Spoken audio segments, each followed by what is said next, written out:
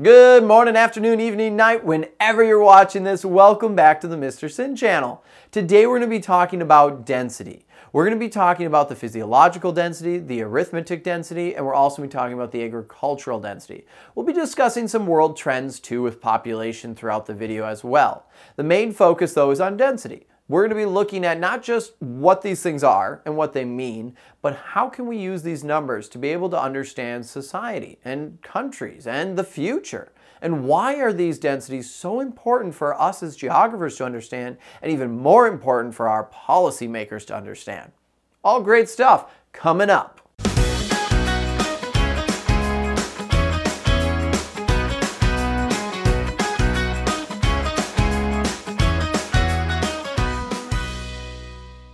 So before we get started, just a quick reminder to use the guided notes. If you haven't heard about them before, you can find them in the description below. They go along with the video and they help you focus on all the main concepts. And that way too, when you're taking your notes and processing the information, you'll remember it and you won't have to do, hopefully, as much work studying for your test or quiz. Now, one of the things that we see going on in the world today is urbanization. This is a very new trend. I mean, people are now leaving rural communities, small communities, and moving into the cities.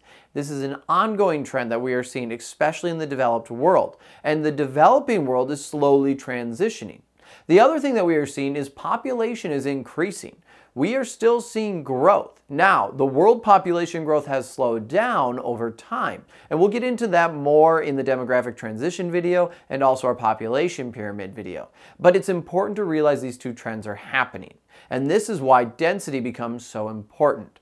With urbanization happening and also an increase in our population growth, we need to make sure that we're able to handle this new amount of people and also be able to figure out where are people living, what do we need to be able to provide for them to make sure that they can be successful or at least live healthy lives. So let's break down population density. So this video is talking about population density, and population density just comes down to how many people are living in an area. But we can break population density down into three different sections. We have the arithmetic density, the agricultural, and the physiological. Now, each of these on their own are important. However, they're even more important when we compare them because we can see some overall themes, and they tell us a lot about a country or a society. Our first one that we're going to get into is the arithmetic density. Now, this is the easiest density to figure out. It's used a lot because of how easy it is to obtain, and all it is showing us is just how many people are living in a certain area. So to figure this out, what we do is we take our total number of people and we divide it by our total land area. That's the important thing here. We're dividing them by total land area. This is going to include areas that people probably can't live in. If we're looking at a country though, this is their total square footage that we'll be looking at everywhere. So this would include any spot that maybe people aren't living in as well. So that's just one thing you have to remember with this type of density. Our next density that we're going to go into is the physiological density. And this one is really important. And this is where we can start to see how comparing densities actually makes these even more important. Our next density is the physiological density. Now to figure this density out, we have to take the total number of people and we're going to divide it by our arable land. Now this is different than the arithmetic density. That one was looking at total land. Arable land is land that we can actually grow and produce food on. So what this number shows us is how much food do we need to produce per kilometer of land, or whatever unit you were using for your math when we're looking at the numbers here. So it's really important to understand this because this will show us how much food are we going to have to produce. Now we're going to connect also eventually into trade and other things as well because that can help counter countries that maybe don't have a good physiological density. But let's take a minute to actually break this down. So we know arable land is land we can produce food on. We know that this number we're taking our amount of people living in society and we're dividing by arable land. But what does that number really show us? What does it mean? So let's look at two countries here. Let's look at some examples. Always helps. So we have the United States. The United States, our physiological density is around 175. So it changes over time, but for the most part, we're right around there. Egypt, on the other hand, though, has a physiological density of around 2,300 people per kilometer. Now, what does that show us? One of the things we can see by looking at these two numbers in these two countries is that the United States, we don't have to produce as much food per kilometer of land. However, Egypt has to produce a lot more food per each kilometer of arable land that they have. And that can be a big difference. One of the things we could also get from this is that's going to put a lot of stress on their environment and on their farmland. One of the things that could lead to is desertification, or the environment is no longer going to be able to support the people there. It'll die off. It's also not going to give as much time for nutrients to be able to get replenished within the soil, as they have to keep producing more and more food. So there's a lot of stress on their resources to be able to provide for everyone. This could lead to a variety of things. Maybe Egypt is going to struggle with being able to feed everyone. Now, we still need to know more information before we get down that route, but it's something that we can start to think about. The other thing that we could see here is if we compare arithmetic density with our physiological, we can also have a good understanding of what's going on with land inside a country. Let's go back to Egypt for a second. Egypt's arithmetic density is around 80 people per kilometer. That's not that high, especially compared to their physiological, which we've already talked about is around 2,300. One of the things this shows us is there's actually a lot of land in Egypt for people to live. They are not all clustered together. They can be spread out. However, the majority of that land is not farmable, so it's not arable. We can't produce food on the majority of the land. So our physiological density number being so high shows us that we'll have more of a stress on the land, and we have to produce more food per acre, per kilometer that we're talking about, compared to where people are. People are more spread out. So these are just some interesting things that comparing the densities can show us, and also just what the physiological density shows us. Other things that this could lead to too is maybe Egypt's going to have to focus on trade with other countries. They'll have to import food to be able to make up for the food that they can't produce themselves. So we can see different things going on with these two densities. Our last density is going to be the agricultural density, and that one is going to show an entire different side of this story. To figure out our agricultural density, we'll have to take the total number of farmers in society and divide it by our total amount of arable land. What this will show us is how many farmers are working each kilometer of land that we have. So let's actually take this and apply it to our countries that we've been talking about, the United States and Egypt. If we look at the United States, our agricultural density is right around 1. Egypt's, however, is right around 826. Now, that's a lot of farmers, and it's a lot more than the United States. We again have an agricultural density of 1, meaning we have about 1 farmer per kilometer of farmland, or arable land. And Egypt again has that 826 farmers per 1 kilometer of arable land, of their farmland. And why is that? What do you think this shows? Take a second and try to think to yourself. This is telling us something about society and about their agriculture in particular. And this is really helpful for us to understand about even the development. So I've given you a couple different hints there. Try to figure it out. If you need to pause this video, try to figure it out on your own. If you figured it out, let's see if you're right.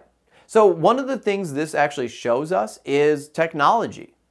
The United States, we have a very low agricultural density because we have more urbanization, more people live in cities, and we also have invested in a lot of machines to help out the farmers. One farmer can do the same work as 826 farmers in Egypt. Not because that farmer is smarter and stronger, but because they have more resources to be able to help them with their jobs. We have combines and tractors and reapers and all these different things to assist farmers. Now we'll get into farming and different types later on in our agricultural unit. But really what this density just shows us is the amount of technology being used. Egypt doesn't have as many resources and hasn't maybe invested in technology to be able to support farmers. So they need more manual labor. We could also see for efficiency. It's more efficient to have less people doing the same job. The United States, we have more efficient farming methods. We're able to lower our agricultural density. And when we lower that, we can have those people then doing other jobs in society and producing in other areas. Egypt, on the other hand, is not as efficient. It takes them 826 people. We're only doing 1 in the US. So there's differences there. Those 826 people all have to do the farming for just that 1 plot of land. They could be doing other things if it was more efficient. So this density is really important for us to understand of efficiency and the amount of technology being used to be able to produce food. Hopefully, you're starting to kind of understand these densities. Let's go over one more quick review and kind of compare them all to see some bigger trends, because this will help us out, especially when we get into the part of looking at data and having to apply that data to different situations and to be able to interpret the data and understand what's happening for these countries. Very important stuff that we will be doing later on. So before we look at some of the trends and connect all these together, I want you to review for a little bit. What I'm going to do is put a bunch of different questions on the board, and what I want you to figure out now is what are the answers. Try not to look at your notes or Google anything. This isn't going to be graded, it's just for you, and if you do, no one will know if you cheat. But try not to. The point of this is to see where you're at, and it does help to practice. Even if it's frustrating and you don't understand it, by practicing and trying to see where we're at, we can better understand where we need to go. So figure out what the arithmetic density is and how we figure it out. Also figure out what the physiological density is and how we figure it out. And then agricultural density, and you guessed it, how do we figure it out? Try to also understand too and put down what these things show for each one of those densities. What do they show us? What information do they provide? So pause the video. If you need more time, make sure you pause it. Otherwise, I'm going to go over the answers now. Hopefully, this wasn't too bad. If not, let me know and I can help you out. So the first one, our arithmetic density, is the one that's the easiest to obtain. This is just showing us our total population, and it's divided then by our total land. So that's just kind of showing us where people are living. How close together are they? The next one, the physiological density, is showing us our, you guessed it, total population divided by, hey, arable land. Yeah, not total land. Remember, we already did that one. It is arable land. And this can show us a bunch of different things. How much stress are we going to put on our land? How much food do we need to produce for each unit of land to feed our population? So we can see different things there. The last one then, our agricultural density, is going to be looking at our farmers. So we have our total farmer population divided by arable land. And this shows us how many people are working our land. How efficient are our technology that we're using? How efficiently are we using our people and our capital to be able to produce stuff? One of the things that we can see is actually by when we lower our agricultural density, we can increase our economy overall. Specialization starts to happen. With less people all having to produce agricultural products and being able to specialize into other areas, then we can get more growth and productivity. At the same time, though, this doesn't say that agriculture is by any means a lesser profession. And actually what we start to see is as that agricultural goes down, we can get more specialized agriculture as farmers are able to do new things and be able to produce a variety of products. So we also see agricultural change in shape and become even more productive. Now, kind of connecting all of this together, we can see a couple different trends. One, these densities show us if as we as a society are going to need to rely on trade. Maybe we'll have to import food. It'll show us, are we going to be able to feed our current population? When we also look at population pyramids and we can see our growth rate and we look at our NIR, that natural increase rate, we can see what's going to happen for the country in the future. Are we going to have food shortages? Are we going to have famine? What's going to happen there? Do we need to start storing more food, or do we need to start investing in more technology to be able to support our agricultural industries? So these are really important for us to understand. Even by comparing our physiological density and our agricultural density, we can see a bunch of themes as well. So let's just say two countries have a really high physiological density, but one of those two countries has a low agricultural density. Well, one of the things we could gather is that actually the one that has a lower agricultural density probably will be less stressed. Their land will be treated better. They'll be able to feed their people easier because they've invested in technology and have become more efficient than the other country. So even though a country may have a high physiological density, that doesn't mean they're going to struggle with food. We have to start comparing to the other densities and even doing more research into what's happening with that society in particular. I hope this video has helped you understand the densities and also how to apply them to the world today.